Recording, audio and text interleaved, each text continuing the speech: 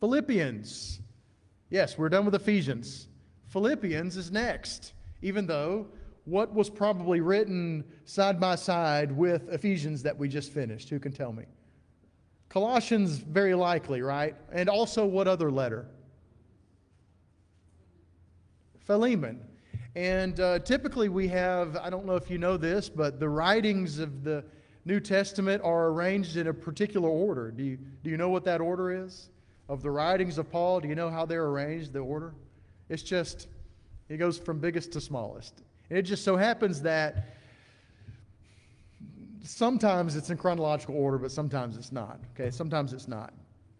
I want to begin where we've been beginning so that we can continue to keep fresh on our minds the foundation of our faith and the things that we need to be, you might say, overflowing with in our daily lives. The gospel message. And so let's look at that very quickly. Jesus is first. He's the creator. He is the beginning and the end. The Bible is all about him. And he was introduced right after sin was introduced, which is the problem for all mankind that separates us from God. The promise that he would come and be the solution and defeat our enemy and bruise the head of the serpent. The promise was made to Abraham, then the promise was made to the children of Israel through the law of Moses, and his sacrifice was foretold in specificity and how it would happen in Isaiah 53. This sacrifice was the manifestation of God's love. It is what brought Jesus to earth in John 3:16. And Jesus came and showed us what it meant to really be human. Not to live for ourselves, but to live the way that God wants us to live for him. A perfect human so that he could be a perfect sacrifice. His sufficiency is shown in contrast to the insufficiency of the old law and of its sacrifices throughout Scripture, primarily in the writings of Paul and in Hebrews. Jesus' death, burial, and resurrection is the shorthand of the gospel. You find in 1 Corinthians 15. And it is, you might say, the fulcrum, the middle point. It is, everything points from the beginning of time to it, and everything after it points back to it. The death, burial, and resurrection, the crucifixion, burial, and resurrection. And of course, this is the display of God's love to us, which draws us to him, and it's described by Jesus, this drawing of us to God and submitting to him. It's described as the new birth. He wants us to be made like Christ. He wants us to join in with his perfect life, his perfect sacrifice, by becoming a sacrifice ourselves. This process, of course, is believing that he actually is the sacrifice, that he is the Son of God, and that by submitting ourselves to him in faithful trust, we repent from how we want to live and we live how he wants to live. We make him our Lord. We confess him as such. We're united with his death, burial, and resurrection in baptism, and that is the new birth. That is the simple process. It's not complicated, even though it's kind of taken and parts are pulled out and thrown around and tied together differently than it's written in Scripture. And so many of our friends in the religious world. But that's it. That's the moment of the new birth. And of course, when we are born again, we become a new spiritual creature or creation, 2 Corinthians 5:17, and we live a new life, which is described as the fruit of the Spirit, Galatians 5:22 and following. In this life is a life of rejoicing because there's no condemnation. And this life of rejoicing because we're not condemned is the life that we're called to share with others. And of course, we're not left alone. God sent the Holy Spirit, who has given us the foundation in the New Testament of our faith that we can share so we can know what Jesus said, we can know what the truth is, and of course, we await for his return. He's the beginning and the end. He created the world, and when the world is done, he will take it and wrap it up like a cloth and throw it away. Which brings us to Philippians. Philippians. When we think of the letter to the church in Philippi, we need to think of it within the context of the gospel message or the overview of the gospel or the scheme of redemption. How does it fit in? Who are these people and what has happened to them because of the gospel? And what is it that Paul needs to write to them about? I have some introductory material. We have like about 31 minutes left here, which is not too bad.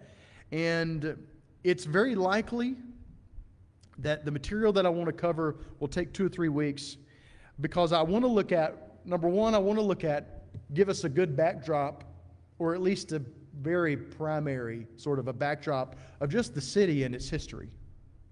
Then I want us to look at the historical background within the New Testament of interactions that Paul had in the city of Philippi, the people he met there, the church that he established there, to set up the proper historical and biblical context for when we actually look at a brief overview of the book and its themes. So those are those three things. Really a historical background of the city, a textual or New Testament background of the city, and interaction with the people there, and then an introductory look at the book itself, or the letter itself, before we even get to verse 1. Now we're going to look at some verses within it, but before we actually start to dive in, I want us to have a proper background and context for this. Now I have up here on the screen, this is the map that I've shown many times. It's got the missionary journeys of Paul. The first one, of course, goes into Galatia. The second and third ones go to Galatia and then to Macedonia, then into Greece or to Achaia. Greece, Achaia. What is present-day Greece is what we call Macedonia and Achaia today. And then, of course, he comes back, and both of those missionary journeys comes back to Antioch and to Jerusalem. Into the third missionary journey, he doesn't go to Antioch. He just goes straight to Jerusalem, where he's imprisoned, Caesarea, then sent to Rome. He's in Caesarea a couple years in prison. Then he goes to Rome. He's probably there for a couple years, I think. I believe that's what it says. He was in Rome for there a couple years in his first imprisonment in Rome. Now, if you can see right here on the second missionary journey is, you look at the purple, and the purple here goes right here. Here's Philippi. As you can see, it's across the Aegean Sea. This is the Aegean Sea. This is the Adriatic Sea. And he goes across Troas to Neapolis and Philippi. Philippi is a very interesting city.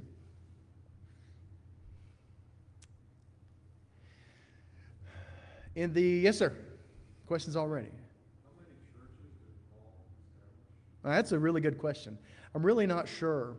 And I don't know that we can answer that just because the story or the narrative that Luke tells in Acts, it has a lot of gaps in it.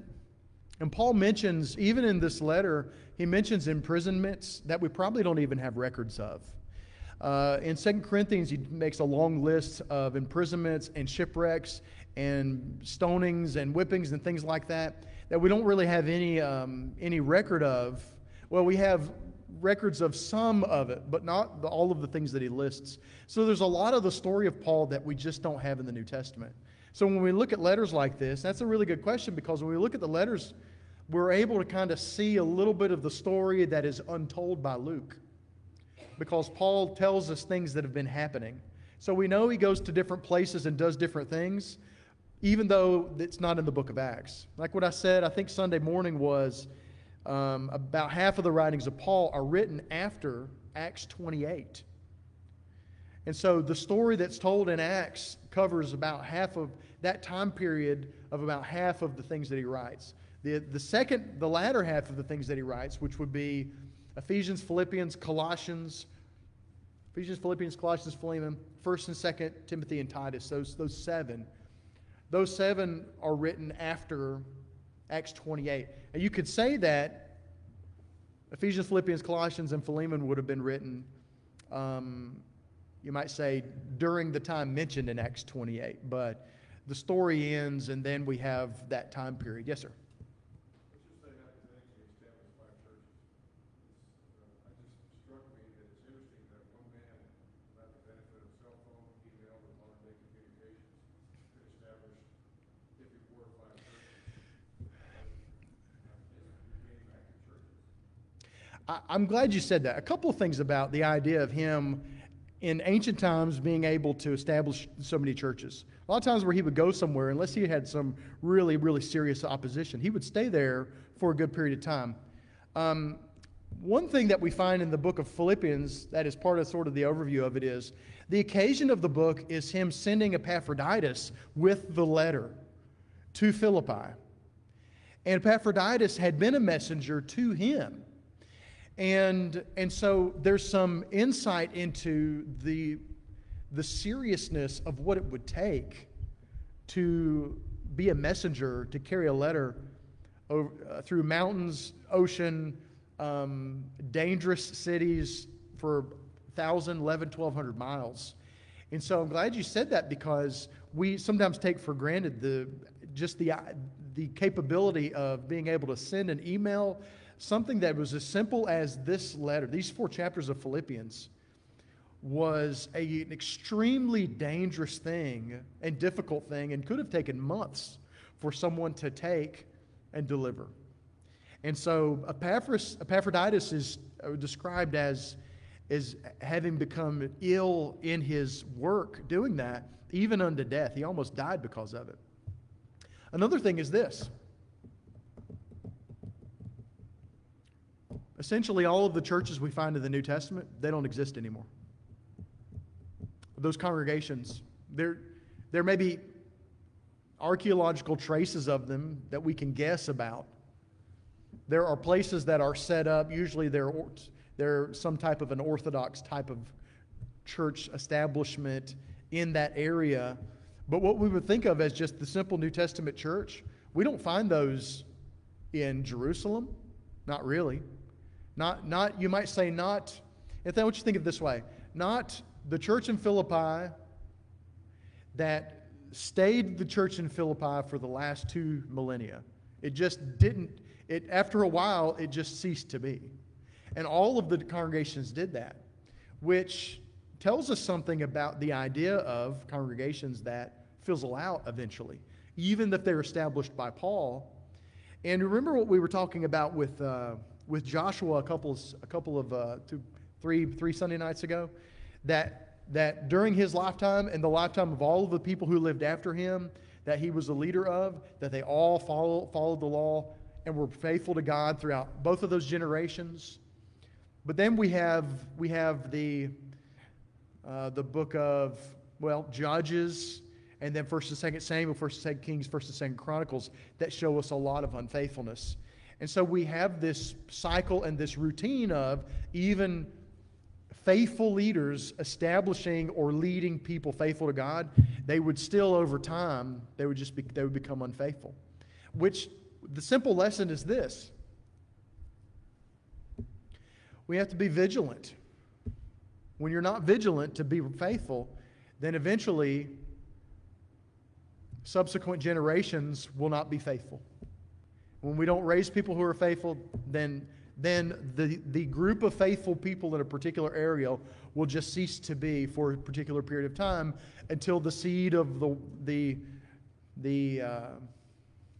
imperishable word come back in, and Christians sprout from the gospel there again. But that's one of the tragic things I've always thought about with all the Christians and the congregations that we read of in the New Testament. They're not there anymore. All of the warnings that you have of the 7 churches of Asia in Revelation 2 and 3, eventually God removed all of their candlesticks, so to speak. He didn't recognize them as faithful anymore. And so that's a sobering thing, and I appreciate you bringing that aspect up. And as we go through, we're going to look at some of that. But I will tell you this, sort of at the outset of this letter, the letter of Philippians, unlike, say, the letter to Corinth, or the first letter to Corinth especially, the letter to the church at Philippi, Paul doesn't really call out any particular issues that they're guilty of, unless you want to refer to chapter 4, where he calls out the couple of ladies who are having friction with one another. There seems to be quite a bit of faithfulness at this place. And in fact, it seems to be one of those congregations that championed his work. We'll get into some of that as we go, but I appreciate you bringing that up. Okay, yes, sir. You know, that's a scary thing, because we look right here in the valley and throughout the United States, and the congregations that were there are no longer. And even like in Harvey Drive there in McAllen, we came to the valley, we from.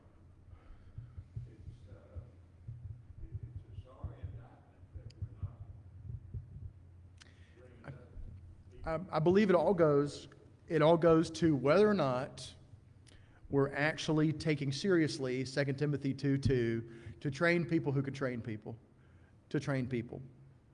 Are we doing that? Are we teaching people to be able to teach people? And by, you might say, by implication, it would be older generations training younger generations, which means when the older generation is gone, the younger generation will have been trained, so on and so forth. It seems to be Joshua was training in righteousness. Paul was training in righteousness. When he was gone, he had quite an arsenal of Timothys and Tituses and people like that who had gone out and were doing a very substantial work of keeping people faithful. And so the threat is real. The threat is real. Complacency. Our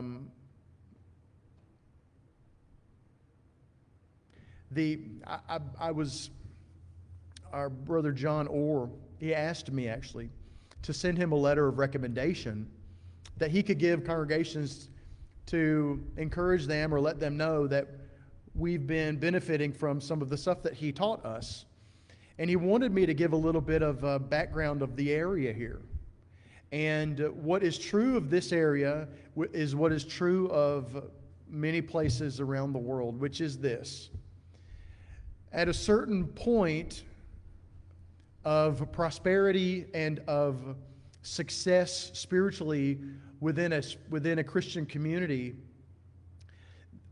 just like with a teenager that grows up rich, they grow up not appreciating what it takes to build up that prosperity. You have people who were born into a prosperous time and didn't have to work for that. So we're talking spiritually here, but it works physically too. But spiritually, you have this truth of, over time, there are those who they see everything is going great, even though they didn't really contribute to it because it was 1 or 2 or 3 generations before them in a particular area. We stand on the shoulders of giants. And so we live within that prosperity and we feel like, oh, this is sort of just the way things go. This is a given. Sort of the same way that people think that the state of things in the United States is sort of just the way things always are throughout time and throughout civilizations, even though never in the history of the world has anything been like the last 250 years in the United States. It is an anomaly. When it's not preserved, it just disappears quickly and you go back to tyranny and third world country status and that kind of stuff. Spiritually, it's the same way. When you don't appreciate what it took and the hard work and the faithfulness and the training of those who were younger or older generations, and you don't enter into mentorships and things like that, then what happens is you have a couple of generations that come along the line who just aren't equipped and aren't doing the work that built up the prosperity that they grew up in, and they begin to have a decline. Yes, sir.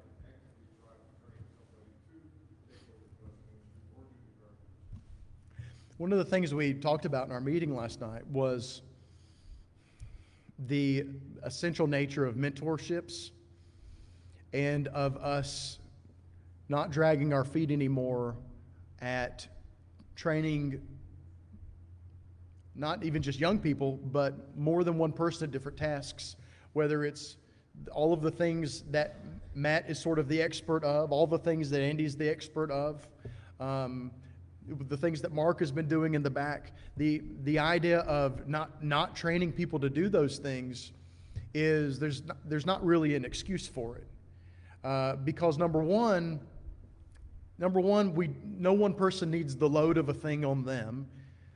And number two, when someone learns and is equipped to be able to serve in different ways within the church under someone who has been successful in that area, it gives them confidence in what they're learning, but also gives them ownership in the ministry. So that as they're growing in their spirituality, they're going to be, you might say, they're going to be much less likely to think, what's the big deal if I'm a part of this, right? Well, no, they have seen, you know what, this functions well because you do have ownership in it. And that's one of the good things about this habanero visitation ministry. I really don't like the name. But this ministry that we have adopted, that we're trying to work our way through, is just something that gives everybody something to do if they'll do it. And we've had a lot more participation than we have before. This is a good discussion that I didn't plan on having. Let's see here. All right, who wants to get into the historical background of Philippi? It's not as interesting as our conversation that we're having right now. Okay, wait, I have another map here that zooms in a little bit. Did I hear someone comment? We have here a little zoomed in, Neapolis, Philippi, Amphipolis, Thessalonica, Berea, and hopefully you're already ahead of me on where you see all of these cities plus Athens, Corinth, within the narrative of Acts. But now, if you look where Philippi is there, it's described as sort of being kind of in a little bit of a valley. It's maybe 10 or 15 miles or so from the coast. And so if anyone's traveling east to west from Europe into Asia, they're probably going to pass through this spot unless they take a boat. It's the easiest spot to go through. Sort of like how Corinth is a main trade area as well from different sides. You know, sometimes they would pull a boat all the way across the 5 miles across through Corinth rather than going around the southern part here. You see, they would pull it across right here instead of going around, if you remember that.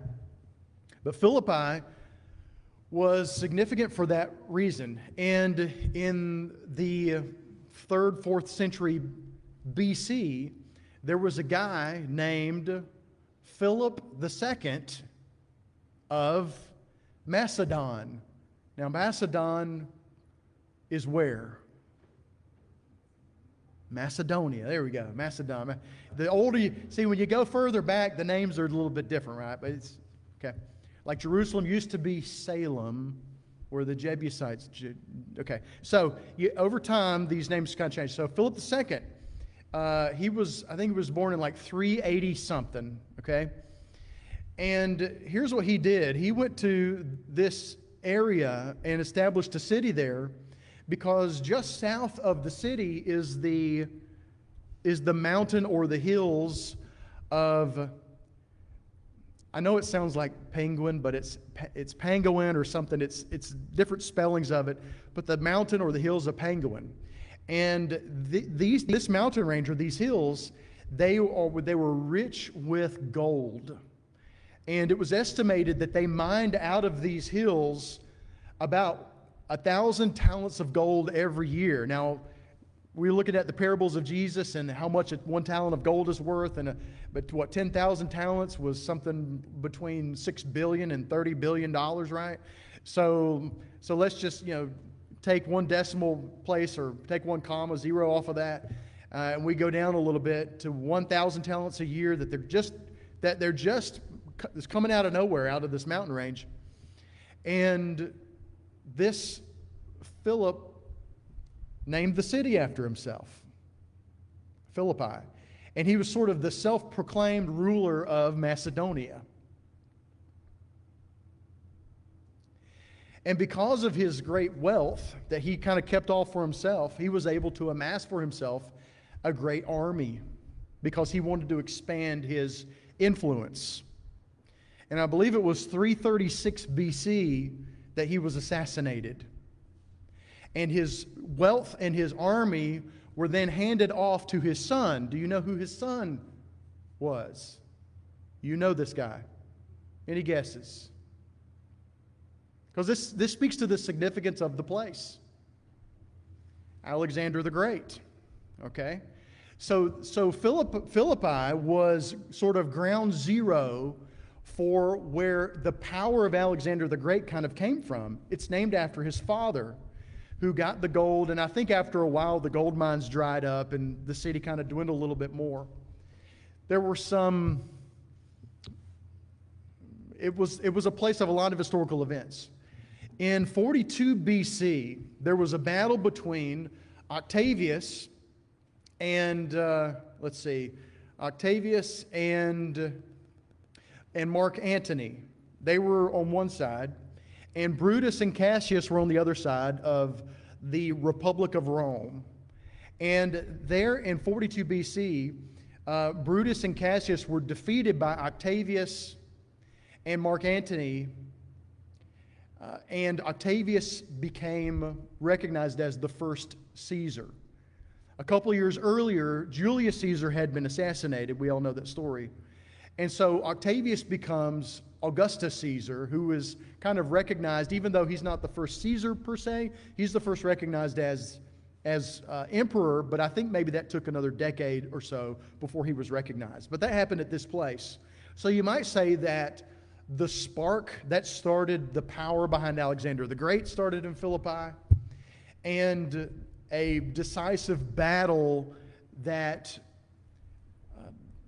you might say that accelerated the Roman Republic into what we know as the Roman Empire happened in this place as well, at the battle of Philippi. Of course, over time, this city was on one of the main thoroughfares called the Ignatian Way, which was about a 500-mile interstate system, if you will, something like that. It was one of the major roads, and it went through this place.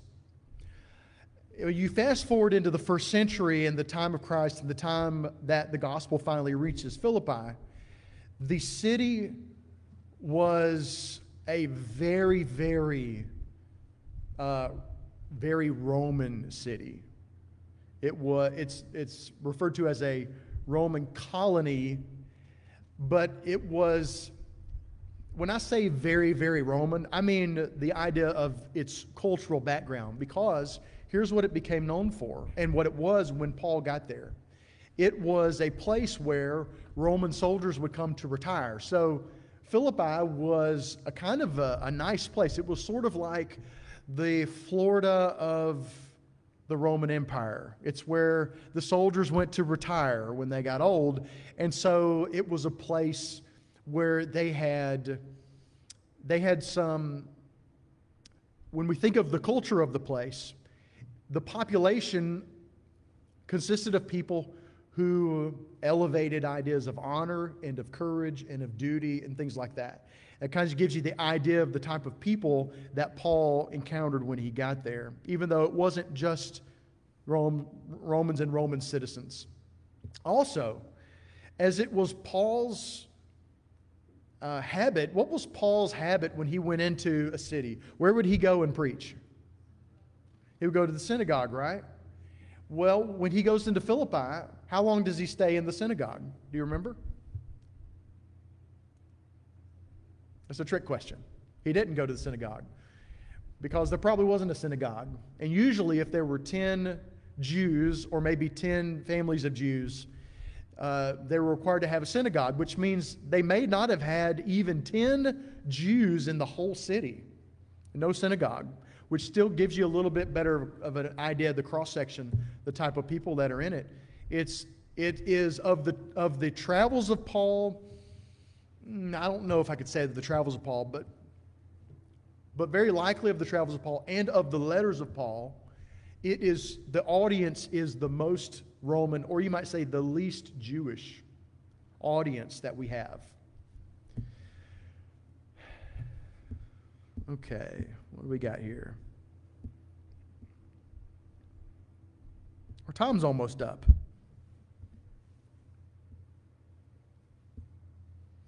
All right, let's have a little reminder here. You see this list here. This column is in chronological order, the writings of Paul. We have Philippians right in here. one of the prison epistles, the 4 prison epistles, in his second imprisonment. You have the list of all the cities within the missionary journeys. And at the beginning of the second missionary journey, he comes through, and right here, chapter 16 of Acts, verse 12, is where he ends up in Philippi.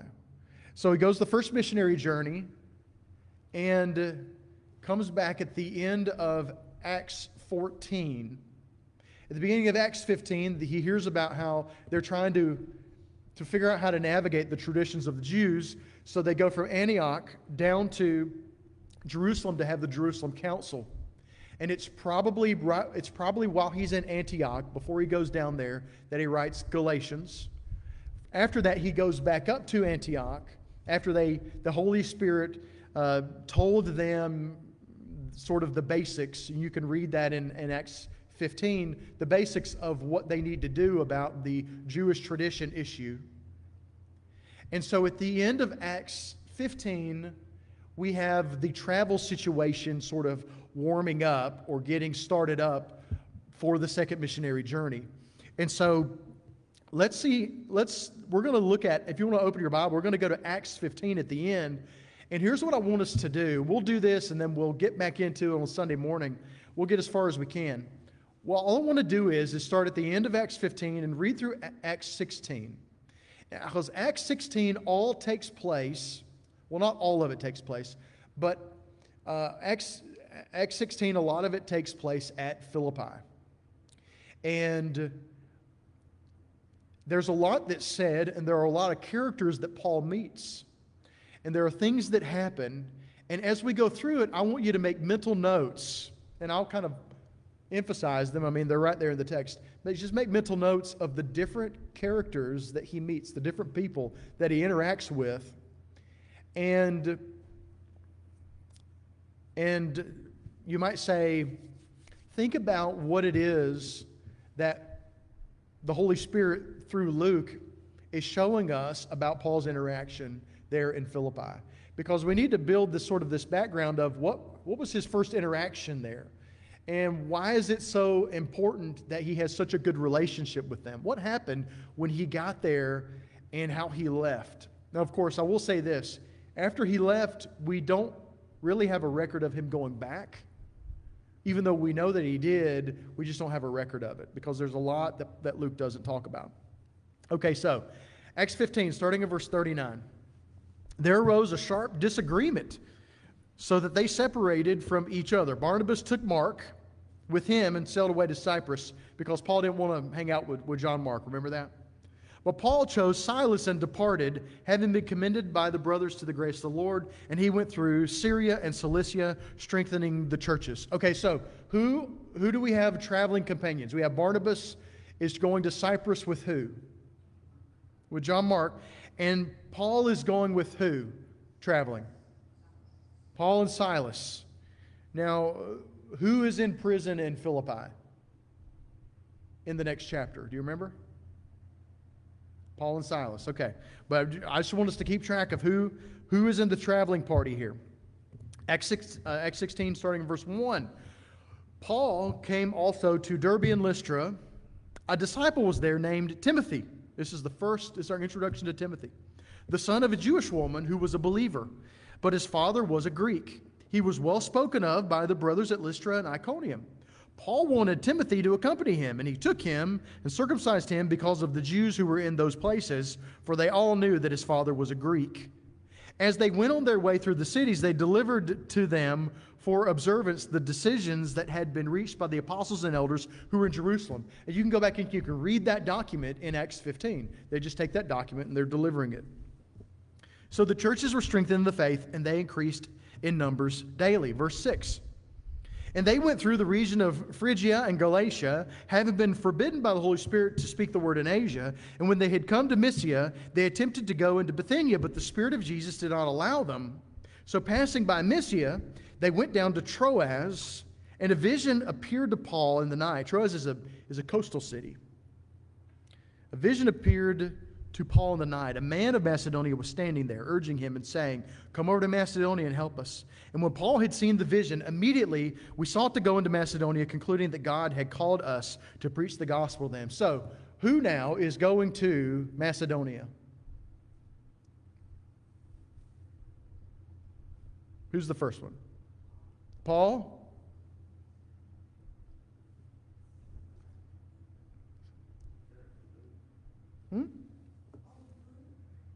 Paul and I hear you whispering. You just say it. Silas, Timothy, and the personal pronoun becomes plural, first person, we. So somewhere right in here, Luke joins them. So we have these four that we know at least. Paul, Silas, Timothy, and Luke. They've been called to go into Macedonia. If you remember, Macedonia is right where Philippi is the center of. Philip of Macedon was the ruler, self-proclaimed, of Macedonia. So that's where they're going. They're going to go into Macedonia. Verse 11. So setting sail from Troas, we made a direct voyage to Samothrace, and the following day to Neapolis. From there to Philippi. Neapolis is the coastal city, which is a leading city of the district of Macedonia and a Roman colony. We remained in this city some days. And on the Sabbath day, we went outside the gate to the riverside, where we supposed there was a place of prayer. And we sat down and spoke to the women who had come together. Now, remember, they didn't go where? Where did they not go because it didn't exist? A synagogue. And they're like, well, we know there's probably some religious people somewhere, right? And a colleague of mine, or professor that I know, Terry Edwards, I heard him do a really great lecture on Philippians at Polish the Pulpit one year. And he goes there and does tours in Philippi. And he grew up in Italy. His father was the dean of my graduate school.